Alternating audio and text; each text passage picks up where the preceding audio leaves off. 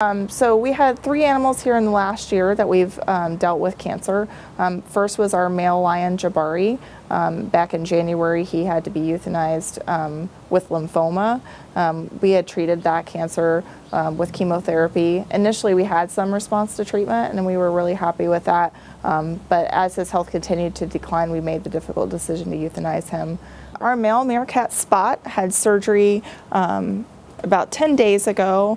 They were able to remove the liver lobe that had the tumor inside it, and he seems to be recovering from surgery very well, and he's here with his friend Adina, and he seems to be doing great now. So we'll continue to watch him very closely as he recovers, but it seems at this point that everything was successful. And then third, unfortunately, just recently, our sloth bear, Jack, who everyone knew because he participated in the sloth bear feedings, he went off food, and we weren't sure what was wrong with him. The signs began to show that it looked like he had liver cancer, which is something that's common in sloth bears. And then we noticed he became jaundice, which just means his mucous membranes began to yellow, which is usually indicative of liver failure. And in his case, he ended up going to surgery last Saturday night.